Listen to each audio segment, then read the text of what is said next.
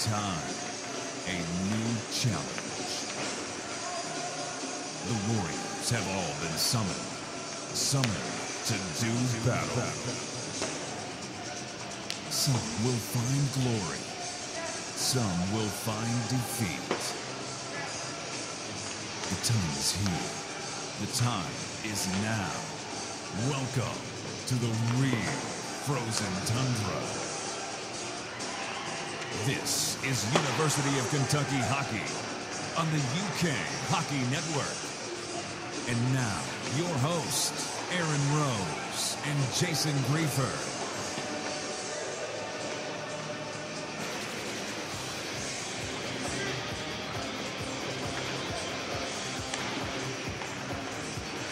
Good evening, ladies and gentlemen. Welcome to another exciting night of hockey here in the Bluegrass as the Kentucky Wildcats look for the sweep of the Cincinnati Bearcats. I'm Jason Grefer. Joining me for the time being is videographer extraordinaire Scott Keyland. Aaron Rose will be along in just a moment. He had to head up from southern parts of the state, parts unknown, shall we say, Scott. But Cats rebounding, coming off a nice 7-4 win, a sloppy actually 7-4 win. I was there last night up in Cincinnati.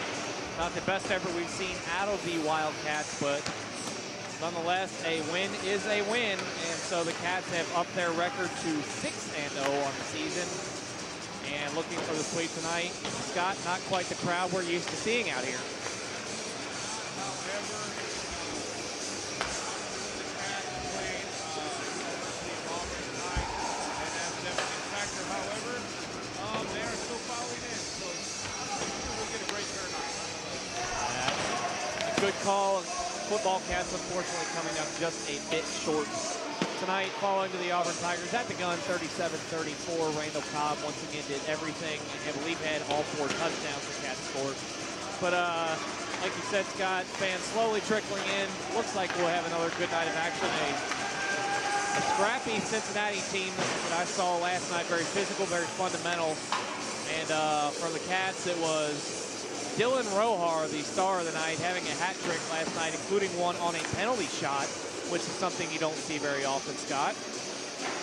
Absolutely not. I thought this was the first time I knew that last game that I was in with all the mishaps that were there.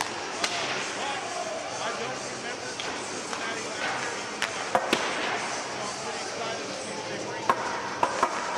Absolutely. Much closer contest than perhaps the Wildcats, I should say, would have wanted last night. Kentucky blew it open in the second period, got up to a 7-2 lead, and played rather sloppily in the third. Some bad penalties, a couple of soft goals allowed by Jim Borgard, and it wound up 7-4 your final. But nonetheless, the Cats get the win, and in 6 games, they've outscored their opponents by a combined score of 66-12. So the Wildcats right now averaging an 11-2 margin. And I would imagine that the crowd they have behind here tonight will hopefully get some energy back in them. They played a little lethargic last night, much the same way they did against Louisville on Thursday. If you weren't able to catch the final score of that one on Thursday in Louisville, the Wildcats destroyed the Cardinals 17-2 in a game that really was not that close. Had the Cats played to their best capabilities in the first period, it could have been perhaps 20 goals or more. So that's where we stand tonight.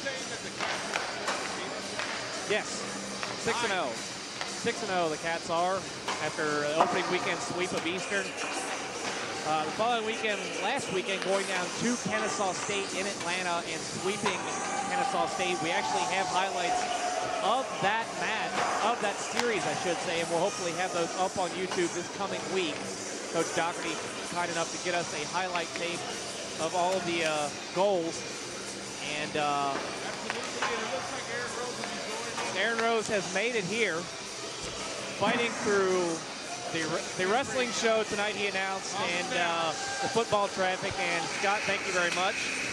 Aaron, welcome to the Ice Center. Hi. Sound a little tired there. Just a little bit. Came in from London, Kentucky. Big pro wrestling event out there that night. Well, it's got everything set up, and I think we're ready to go. Sounds like it.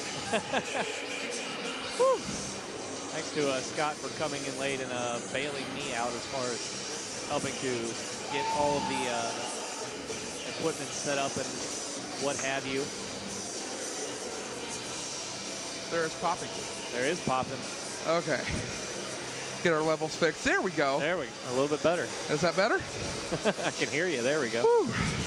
There it is. I've been looking for that chat window the entire time. But just recapping the game last night, Cats I was in constant communication with you all night, giving you the updates. Definitely, yeah, definitely. As to what was going on the entire night, and it looks like a smaller crowd, as Scott pointed out, because of the football game tonight. But we'll probably see that crew starting to come in a little bit. Yeah. In just a few minutes. Game ended rather late here in Lexington. Oh. Just under an hour ago, actually, or just about an hour ago, I should say. As it now strikes midnight here in Lexington on the East Coast. Disappointing moment as Auburn kicks a winning field goal against Kentucky with no time left on the clock. Yep. Negates another, as I mentioned, night at the office for Randall Cobb. He had all 4 touchdowns that Kentucky scored, 2 on the ground, 1 in the air, and 1 throwing. But hopefully the Cool Cats can carry some of Randall Cobb's energy and emotion here tonight to get the sweep of the Cincinnati Bearcats and take a look at their starting lineup. Number 12, Jake Bonta. Number 18, that is Matt Bishop. Number 27, that is Kyle Fitzpatrick. Number 4, which is John Korst. And in net, number 35, Steve Kelzewski. Kelzewski was the backup tender last night and was put in after the starting goaltender for Cincinnati allowed 4 first-period goals. Kelzewski played actually quite well. Kentucky got a number of chances that they normally convert on, but Kelzewski was up to the task. As the starting lineups for Kentucky, Dylan Rohart gets to start tonight. He had a hat trick last night, as I mentioned, which included a penalty shot, which he made look rather easily, being Kelzewski. Tony Woodward gets a start tonight on the forward line. I had a chance to talk to his father last night. He believed that Tony Woodward played Division III up in Boston last year. Sean Warmall also in the starting line tonight. But Tony Woodward's father saying that he has a 16-year-old son who might be better than Tony at this point. And he's trying to trying to coerce him to come to he's Kentucky? recruiting. He's telling Coach Rob Doherty to take a look at this one. Jay Morgan and Pat Whitman on defense starting out. Jim Borgard gets a start again tonight. Speaking of Whitman, later on tonight, looks like we may be joined by Sean Whitman. That's right. So we'll try to get a few words with him. As we now pause for the national anthem.